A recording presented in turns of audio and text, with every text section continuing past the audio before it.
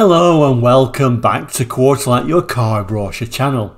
Today we're going to go across the pond to the good old US of A for this American brochure for the Jeep Wagoneer.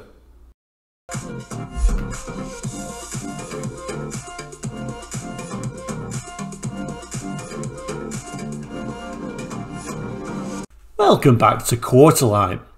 And if you are new to the channel, please do consider subscribing. I'm sure you'll find something of interest here, but also it helps grow the channel and give you better content.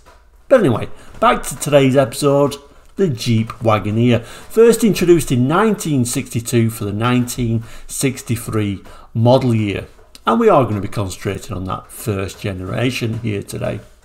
When it was introduced as a station wagon design, before the terms like SUV were thrown around, and it really was an innovation. It didn't really have any real competition. If you think about cars like the Range Rover, well, Land Rover hadn't introduced the Range Rover at this time. In fact, it was going to be another 7 or 8 years before that came out, and that came out in the UK, and it only came out as a two-door vehicle. So really, it had the marketplace to itself. Referred to as the SJ. This is the original that we're going to look at today. The brochure is from 1965, so let's have a look at that now and see if we can pick out a few key points. So here we go, the brochure for the 1965 US brochure for the Jeep Wagoneer, and interestingly it says here, great new fashion in a four-wheel drive, showing that this was certainly a great change, more car-like than any other four-wheel drive on the market. The only real difference between this and the very early one, 63, had a slightly different front end, kind of like a thin grille going down here, but I'll try and pop a little bit of a picture of the early ones, which was only 63 to 64.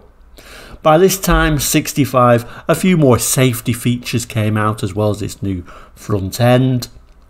And also by late 65, we've got a couple of different engine choices, which we'll have a look in this episode as well. By 67, it became a four-wheel drive only model. In 65, like this brochure is showing, it's showing both an option for a two-wheel drive version or a four-wheel drive version, which we'll have a look at now. Loved the artwork. A lot of the earlier brochures, rather than having actual cars or actual photos, they tend to do this sort of like artwork, which I do particularly like. Anyway, let's open the brochure up.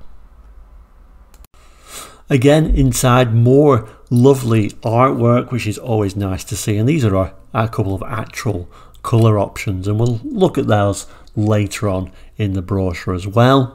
Strange little horse scenes. This looks more like a sort of an English hunting scene, doesn't it? Hunting with dogs, and this sort of like a gymkhana event. I guess it's showing, you know, it's this big vehicle. It could tow a horse trailer, and you know, it could take your horse to horsey events, I guess.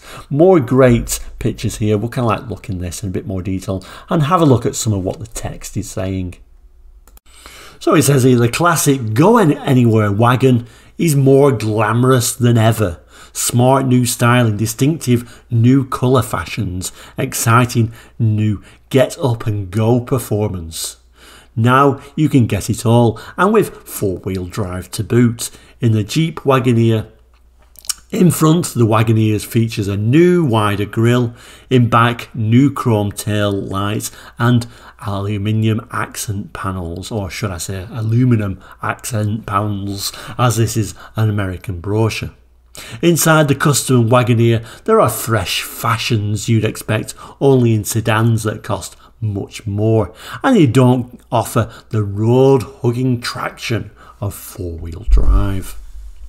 It goes on to say, but there's a reason for all this, in our way of summing up all the technical improvements we made on the Jeep Wagoneer. The only wagon that combines family car comfort and appearance with the greater safety and go ability of four-wheel drive. For instance, the standard Wagoneer engine, the high torque 6, is new, and so is the 250 horsepower Vigilante V8. The biggest optional power plant in any four-wheel drive wagon. There's a new optimal automatic transmission that answers to the name of Turbo Hydromatic, and the Wagoneer is the only four-wheel drive wagon to offer it. And with the Jeep Wagoneer, you get self-adjusting brakes, variable rate rear springs, improved steering and clutch option operation, retractable front and rear seat belts, backup lights, electronic alternator, and a wagon load of other features without asking for them. That's why Wagoneer is synonymous with quality, safety and fashion. And it gives you these little images, if I can get that right for you.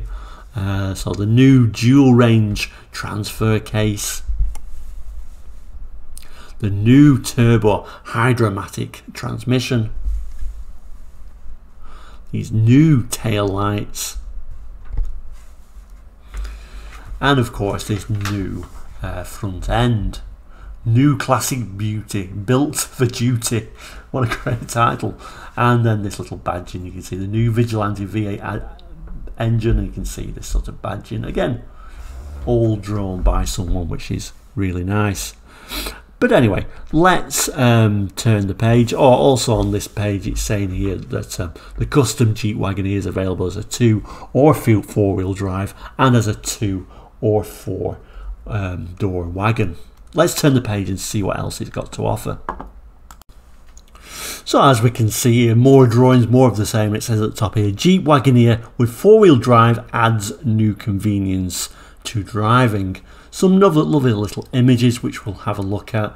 Another image of this 4-door one, and this quite rare 2-door version, which looks huge, doesn't it, just have a 2 doors on it. But there you go, that was what was offered. We'll have a look, like I say, at some of the things it's describing here and a little bit of this text as well.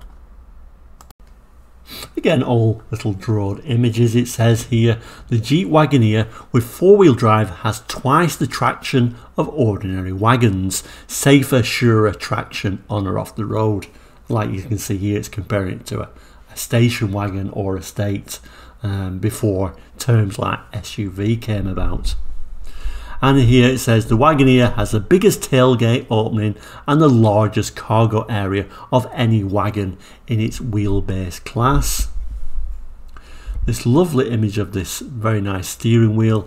The turn radius of the 4-wheel drive Wagoneer is short and tight, 22¼ feet. Steering is almost one finger exercise with the Wagoneer's full time power steering option. So, you know, still got power steering all the way back in 65. Over the leaf we do have some text. We'll have a brief look at that as well. It says the plush comforts and a luxury appearance are features of the Jeep Wagoneer. 4-wheel drive is the bonus. With twice the traction of ordinary wagons, the 4-wheel drive Jeep Wagoneer travels hairpin curves, slippery roads and muddy trails, places 2-wheel drive cars slip, slide and bog down. And 4-wheel drive has never been easier to operate than in the Wagoneer, thanks to new, easy control of the transfer case and exclusive dash lights that tell you when your 4-wheel drive is engaged. With optional power takeoff and the proper special equipment, the 4-wheel drive Jeep Wagoneer can plough snow, winch boats out of water and do a multitude of extra duty tasks. It all adds up to traditional Jeep usefulness, plus the appearance and comfort of a luxury wagon. Remember, this is probably going to be the first time a new customer is buying 4-wheel drives, so it's kind of like showing the advantages of 4-wheel drives.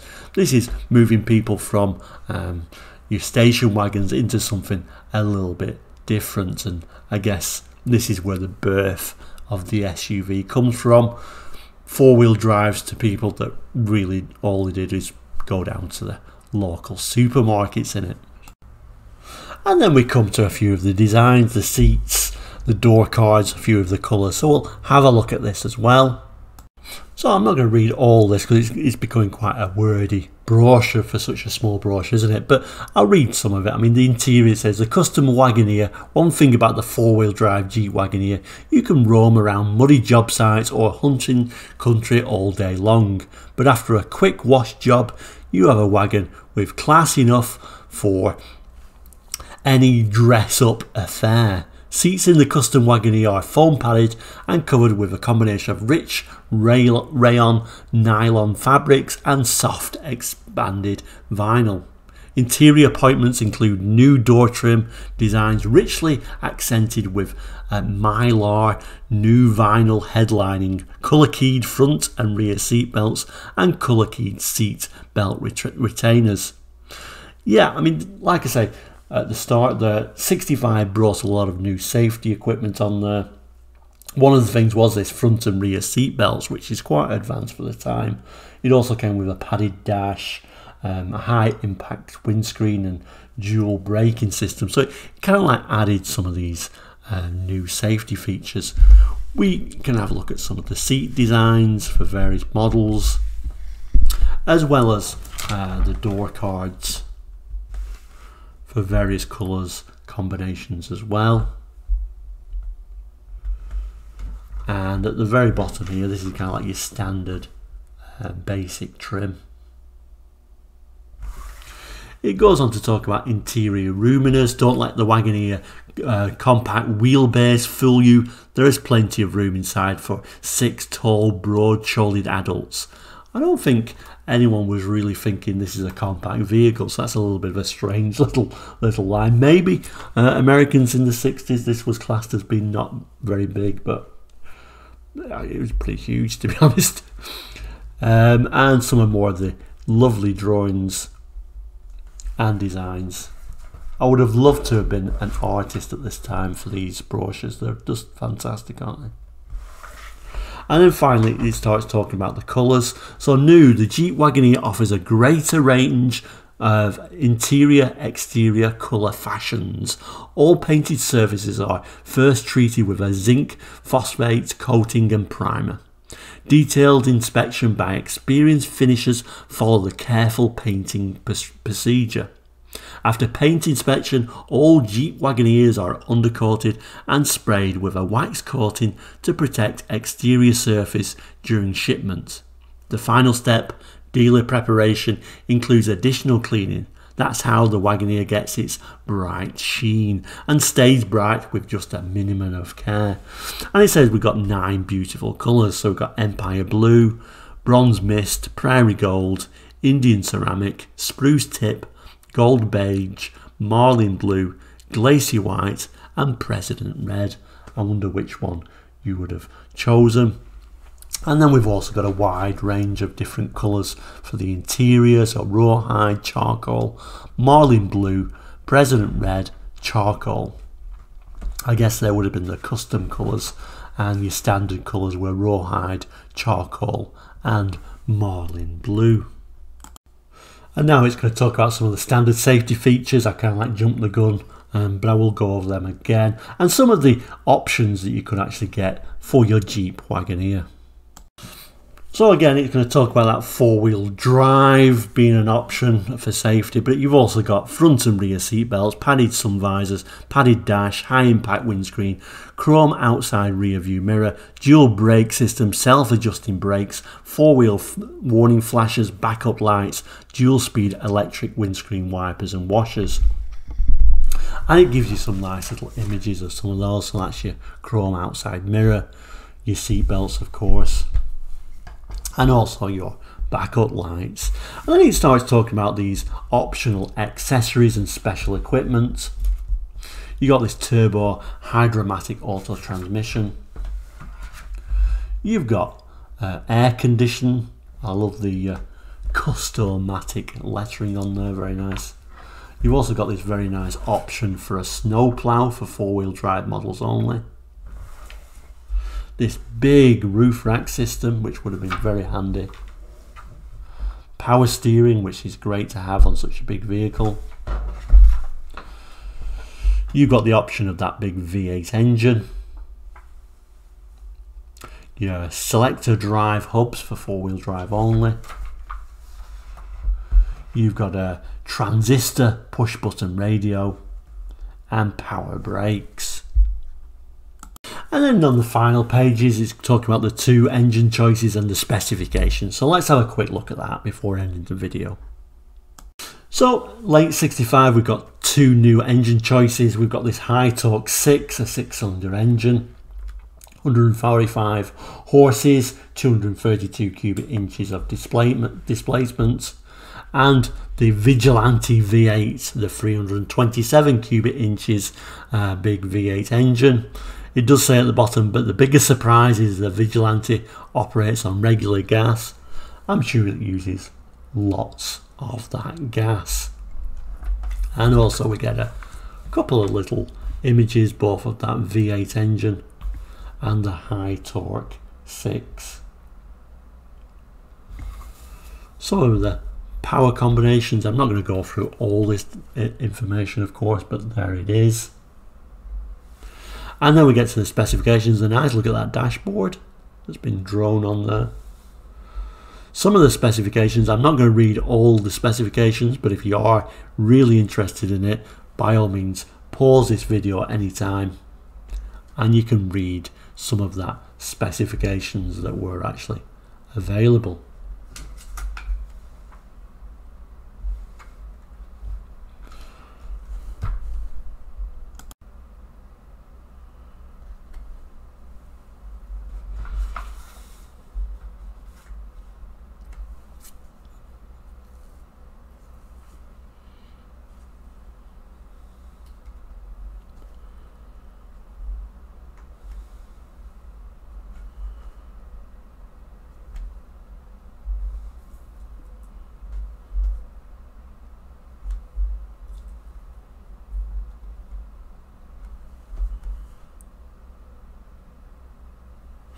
And of course it was Kaiser Jeep Corporation at the time.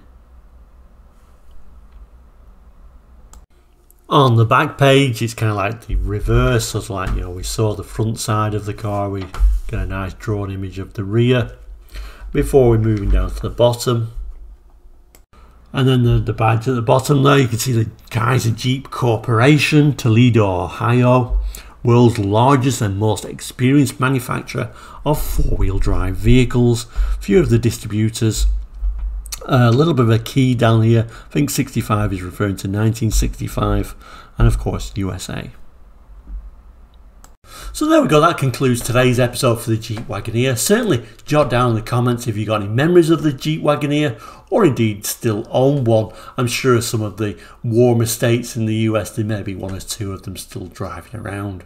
Thank you so much for watching today. Many more brochure reviews coming in the near future, so please do like, subscribe, and we'll see you very soon. So take care and goodbye.